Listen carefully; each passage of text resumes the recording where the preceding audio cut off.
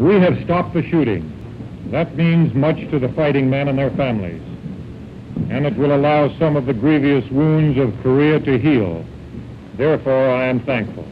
The task now is to put the ceasefire agreement into full effect and get down to working out an enduring settlement of the Korean problem. I cannot find it in me to exult in this hour. Rather, it is a time for prayer, that we may succeed in our difficult endeavor to turn this armistice to the advantage of mankind.